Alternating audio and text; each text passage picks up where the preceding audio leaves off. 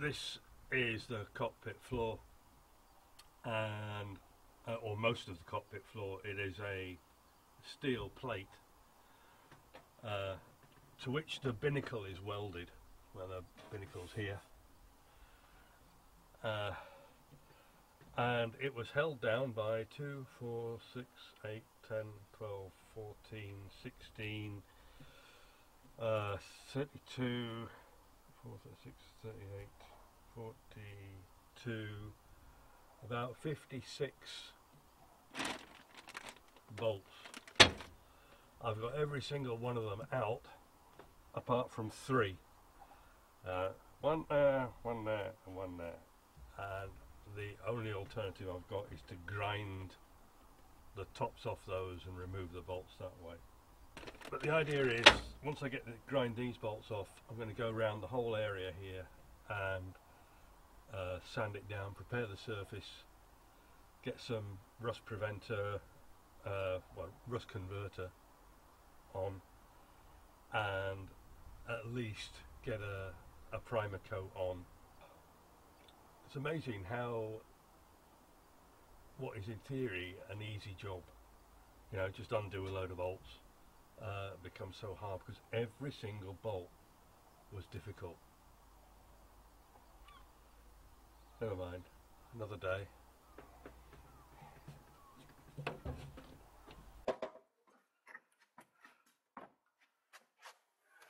Remove that. I'm just going to put the washboards on because this is going to be a bit messy. Potentially. Oops. And then the cable doesn't want to. Right, well, we'll have to live with it as it is. So, my task just now is I've got 3 bolts down here, 1, 2, 3, which will not come out. So, I'm going to try and cut them off. If I can cut the tops off, I can get the bolt out underneath. I'll just have to replace them with new ones. Let's see how we get on.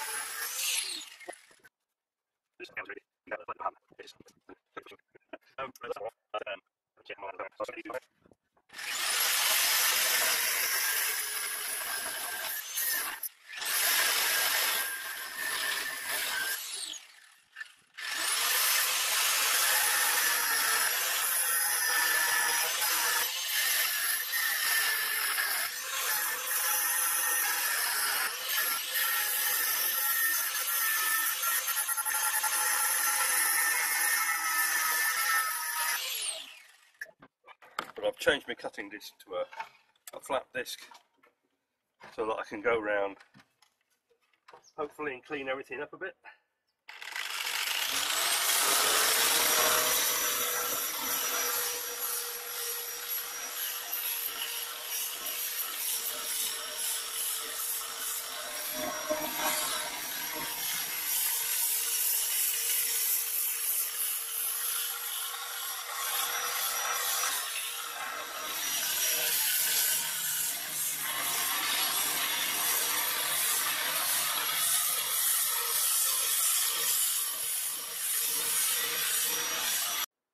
So I've been around with a flat disc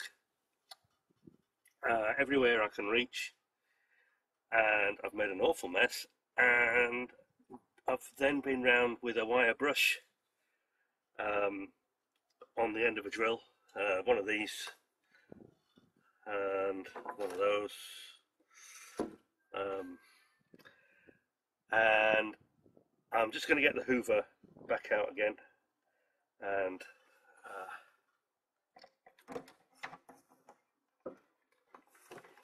make some more mess.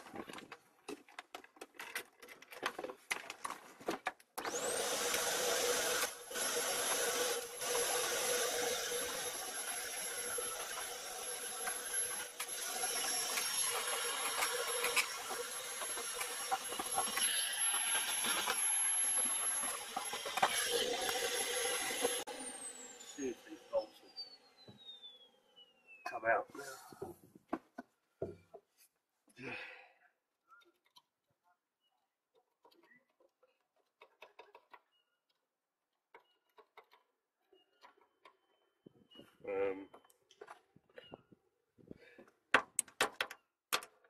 That's one. Ow.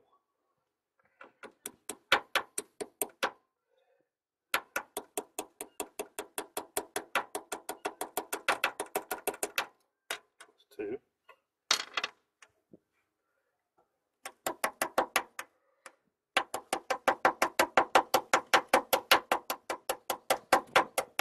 That's going to need a little bit more. But at least those are out. So I've cleaned the area as best I can. I haven't tried to lift off this this plate yet. That is going to have to wait until I come back. But what I'm going to do is just go over the really bad rusty areas and any bits where I've exposed metal, because I've taken all the paint away, and use some of this rust converter. Now this one is quite old. I don't think it goes off, but I'm probably going to use the whole blooming bottle.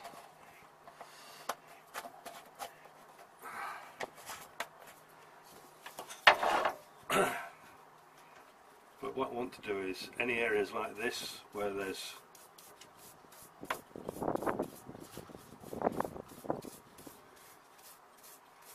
to be honest with you, I'm tempted to do the whole lot.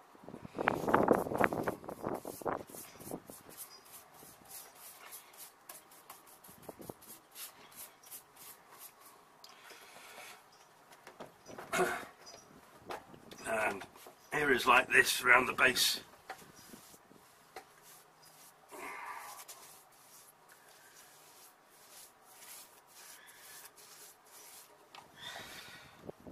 there's a bit of rust showing there.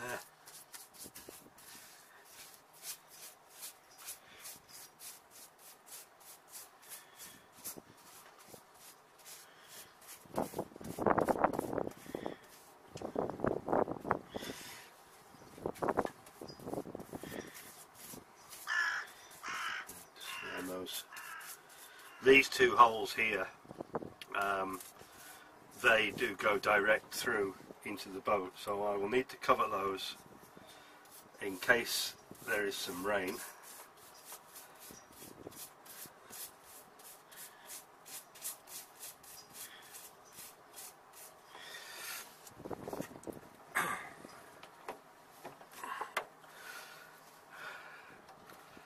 And you might well tell now, if you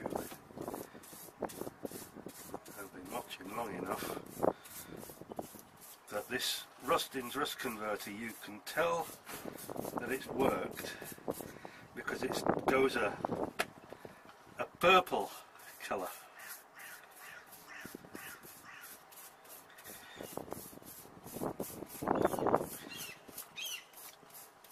And I think I will want to go over this again before I get some paint on. The worst areas are the bits that you can't really see. They're the ones that have got a lot of pitting and flaking.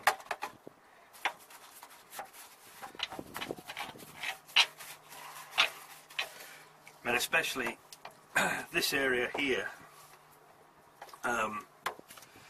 this gap here, this is where there have been drips. When it rains, there have been drips getting down into the boat. Nothing serious, but annoying.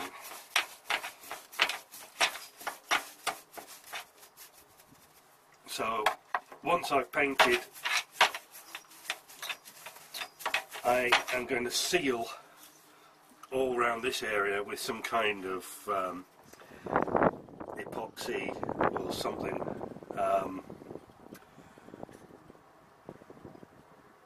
Just to try and keep the water out. So back on the boat, having been home for a couple of days.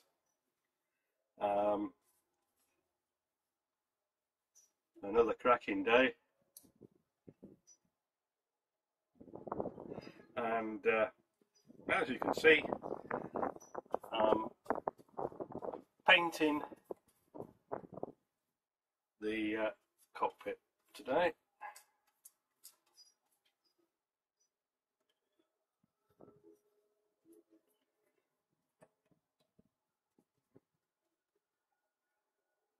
Now I'm not using an expensive marine paint here. This I am using is, I think this cost me £5. It's from a company called Leyland, high gloss white paint, and it says it's suitable for metal or wood, interior or exterior use.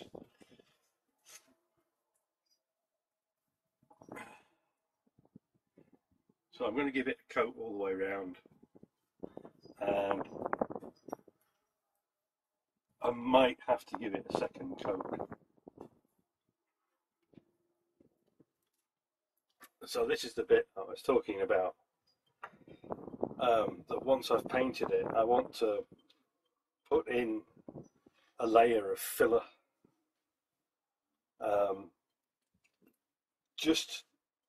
I will have to leave room for the other end of the bolts when they go back in, but the idea is just to encourage water to flow back towards the scuppers, or not the scuppers, the cockpit drains down that way. Because one of the biggest problems is it's where you've got water that just sits. That's where you get the damage occurring and the muck accumulating. If it drains, it will dry. It's easier to clean.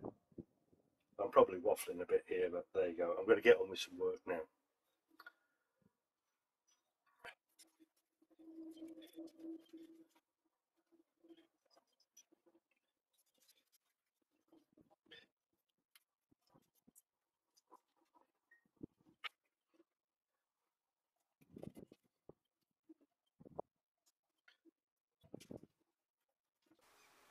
So here we are, this part of the cockpit at least transformed. I think it will probably get another coat of paint at some point, but I'm pleased with what I've done so far. I've got a bit of paper here, but I'll just turn it over like that, and it's just protecting. I just redid the paint on this bit here because I stood on it too early and I left a footprint. The paint I'm using, it does go touch dry quite quickly, but it seems to want up to 2 days before it's cured enough that you can stand on it. So that's where I went wrong. So that's what this is all about.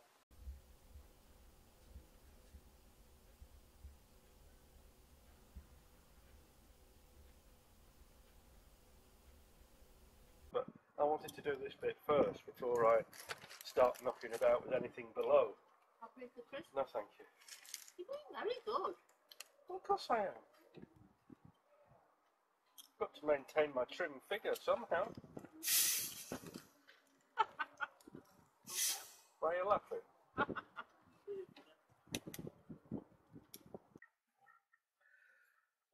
Now, it's getting quite late. It's about 10:30. And I was just about to eat. And I saw this duck going past the boat. That's the male duck. And then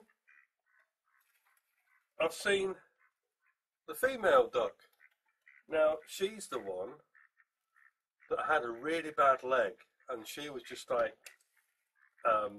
sitting next to the boat, and I could go right up to her and I could stroke her back, gave her water, gave her things like rice and seeds and any sort of greenery type stuff I had. Yes, a bit of bread. I know you're not supposed to give them bread, but it's the one thing that they seem to readily eat. But she is back, and she's got a bit of a limp, but she's